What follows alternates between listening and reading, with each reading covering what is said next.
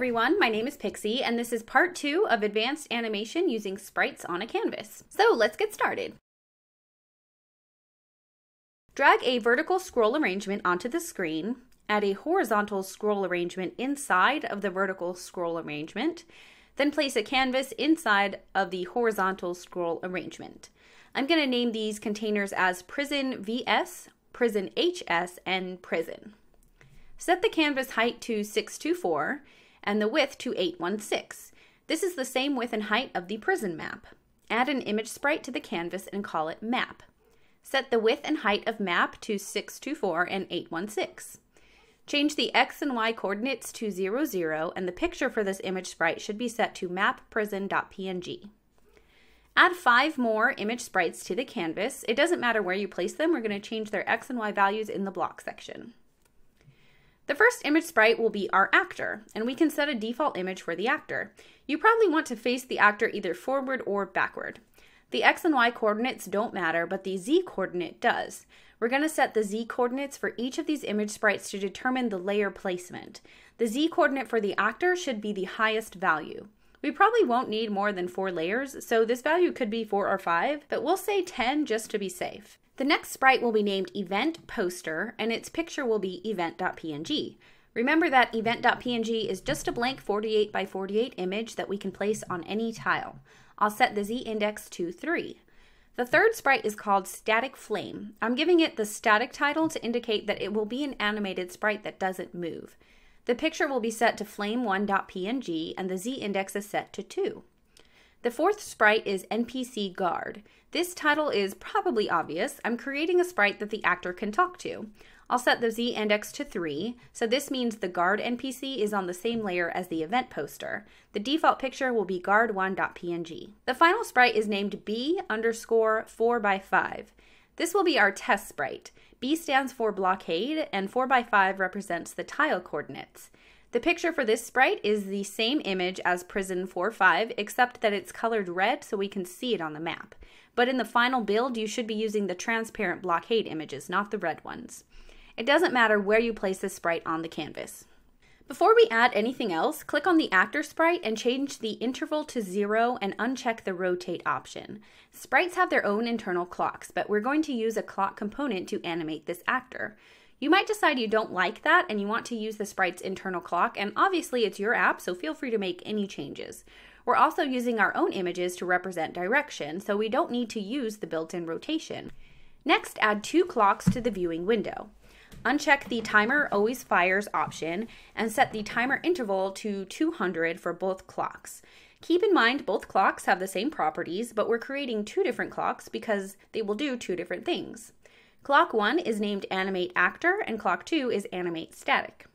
Lastly, add 4 floating buttons to the screen. Call these up, down, left, and right. This will allow us to control our actor's movement. Each floating button size should be set to 64. Change the pictures of each button to represent their names. The picture for up should be arrowup.png, and the margin bottom and margin right values for each button should be as follows. This is going to place our floating buttons in the bottom right corner of the screen in a T shape, similar to what you've probably seen in a lot of mobile RPGs. We're just making a simplified version of the control pad. You can also play around with these values if you don't like the way that they look. You might decide to add 4 more sprites instead of using the floating buttons. And since you'd want your control pad to be higher than your actor, then you would set the Z index for the control buttons to a higher value. Our actor is on layer 10, so your control buttons would be on layer 11 or higher. I just thought for this tutorial it might be easier to use the floating buttons, just so we're not focusing on the controls. Alright, we're done with the design portion. Let's move on to the blocks editor. Create 5 variables: counter actor, counter static, speed, size, and direction. The next 2 variables will keep track of our clock timers, so set the default for these to 0. The speed represents how quickly you want your actor to move on the canvas. I think 2 is a good speed. And we'll use size to represent our tile size. In this case, 48 is our tile size. I'd recommend the default direction to be F or B, so your character should face forwards or backwards. And this letter corresponds to the naming convention we used when we saved our actor images. Next, create 5 procedures. We're going to start with a procedure called move sprite that has 3 arguments, sprite, X, and Y. The any components are my absolute favorite components. We're going to use an any image sprite.moveTo for component using the sprite argument. This is the equivalent of actor.moveTo, except that any component allows us to pass the component name as a variable. The x and y value will be set to x times size and y times size, respectively. Remember, we're not using the pixel coordinates, we're using tile coordinates. So if x equals 1 and y equals 0, then 1 times 48 equals 48, and 0 times 48 equals 0. So this would place our sprite at pixel coordinate 48, 0, which is the same as tile coordinate 1, 0. The next procedure is called stop actor movement. Setting the actor speed to 0 will automatically stop the sprite from moving forward. Next, call the move sprite procedure. The sprite argument should be actor. The x argument will round the actor's current x location divided by global size. And the y argument will do the same, but for the actor's y location. So what is this doing? This will force your actor back into the closest tile. The execution does look a little weird, but I'll explain it in a bit why we need to force this movement. The next procedure will change the actor's picture, which will create the movement animation. Using a join block, set the actor's picture. Remember, the naming convention that we used for our actor started with the word actor and ended in .png. Each image that we saved specified a direction, either F, B, L, or R, and was followed by a number 1, 2, or 3. We created a global variable to specify direction, and the counter variable will count 1, 2, and 3 each time the actor clock ticks. Now let's initialize the blockades. As of right now, I've just added one blockade to the canvas, and I'm just using the one sprite right now to make sure the collision detection works. Once we've tested the app, then we can go back and add the remaining blockades. As a result, this procedure will need to be updated. Our blockade is just a sprite on the canvas, so we call b4x5 as the argument for the sprite, and set its x value to 4 and its y value to 5. This is exactly why we named our blockade images by their coordinate, so we don't need to flip-flop back and forth between Photoshop or the design view. We named this sprite and its picture based on its tile coordinate on the map. The second procedure will initialize our sprite. We could put these all in one procedure. I just wanted to keep them separate for better organization.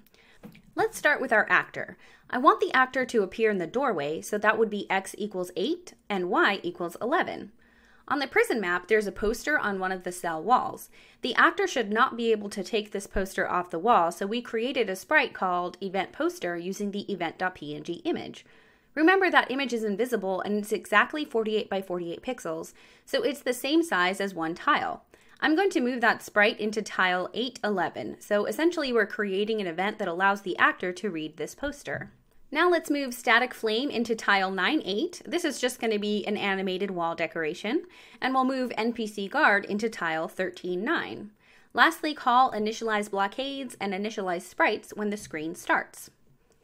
Let's start with the animate static clock. Every time this clock ticks, we increment by 1. We started with a default of 0, so as soon as this clock turns on, then counter static equals 1. We'll use a join block to change the guard's picture each time this clock ticks. The guard images start with the word guard and end in .png, and they're numbered 1 through 3. Use a join block again to change static flame picture each time this clock ticks. The flame images start with the word flame and end in .png, and they're also numbered 1 through 3. If the static counter equals 3, which is the maximum number of pictures we're using for our animated sprites, then set static counter back to 0. So every time this clock ticks, it will count 1, 2, 3, 1, 2, 3, 1, 2, 3, and so on. The animate actor clock is going to do the same thing. Go ahead and copy and paste the if-else statement and the counter increment, but change the variables from counter static to counter actor. Remember, we created a procedure that changes the actor's picture. All you need to do is call that procedure in this clock. So each time the clock ticks, the actor's picture will change based on the actor counter 1, 2, or 3. We'll change the direction the actor faces when the user presses the control buttons. So now we need to specify that direction. Use the click events for each of the floating buttons. I'm going to arrange them in a T shape, just like our control pad. In the center of these events, create a procedure named walk with 2 arguments called direction and heading. Set the global direction to the argument direction. Change actor heading to the argument heading, and set actor speed to the global variable speed. Let's start with the up event. Call the walk procedure, set the direction to B and the heading to 90. When the actor is walking up on the map, we should see their backside. Remember that each sprite has a heading property based on a positive x-axis. So if we're moving up, we're moving north at 90 degrees. To walk down, the actor should be facing forward, and we're now moving south at negative 90 degrees. To walk left, the actor should be facing left, and we're now moving west at 180 degrees. To walk right, the actor should be facing right, and we're now moving east at 0 degrees. We're going to finish off the block section by adding some collision events. Use the actor.collided with event, and we'll call the procedure stop actor movement. So anytime the actor collides with any other sprite on the map, the actor will stop moving. We also want to do something specific if the actor collides with the guard and the poster. If you have multiple NPCs walking on the map, you might want to do something if the NPCs collide with each other, in which case you would create an if-else statement that says if other equals NPC guard 2 or NPC guard 3. But the only thing moving on this map is our actor, so we don't need to use an if-else statement. I've added a label above the scroll arrangements to give us some test output for this next part. Let's just do something simple and say if NPC guard.collided with, then set the test label to say this is the guard. Grab event poster.collided with and do the same thing. Set the test label to output this is the poster. Lastly, let's use the actor.edgeReach to determine if the actor reaches this black square at the edge of the screen. Remember that we only have one Blockade sprite on the canvas, but we did create multiple Blockade images. The actor starts in the doorway and can't pass any area shown in red. The only edge the actor can reach is this tile right here. We'll do something simple and say if the actor reaches edge -1, which represents the south side of the screen, then open a new window called teleport. All I've done is create a screen called teleport. It doesn't do anything, it's a blank screen. We're just testing to make sure that when you reach the edge, something else happens other than updating the test label. So we're done. Let's run the app and see what it looks like.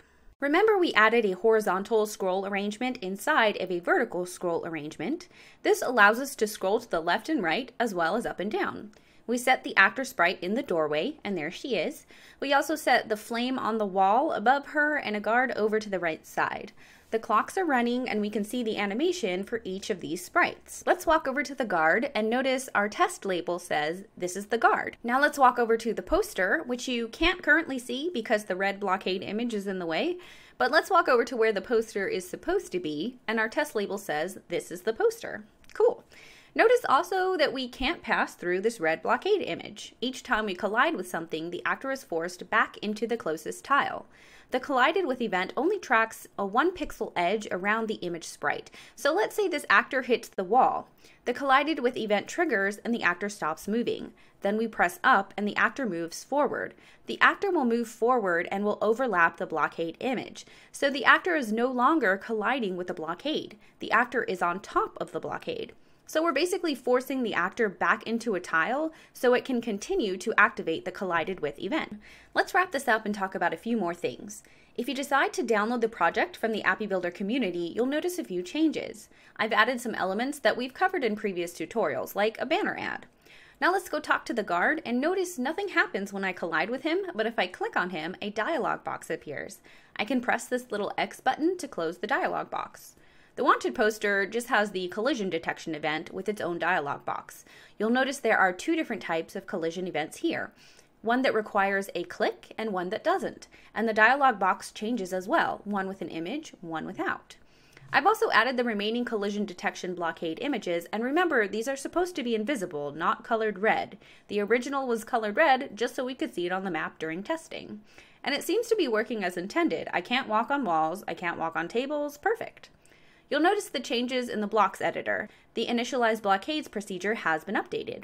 I've added a third procedure to the initialize screen event. These blocks have nothing to do with animation, so they're not really part of the tutorial. I just thought it would be fun to showcase some options. It's nothing fancy, just two different lists that hold names of characters and some short sentences. The set dialog procedure will change the image in the dialog box or hide the image if you don't need it. The labels will update with the selected index in the name and dialog list. Notice that the collided with event for the guard has been replaced by a touched event. And like I said, this addition isn't part of the tutorial, but it's something I thought would help you guys get some ideas flowing. There's a lot you can do, so let me know what you come up with. Check out the AppyBuilder community where you can discuss projects you're working on, stay up to date on current topics, and access tutorials created by community members. Alrighty guys and gals, that's all for now. I hope you enjoyed this tutorial. Don't forget to thumbs up the video and have a great day. Bye!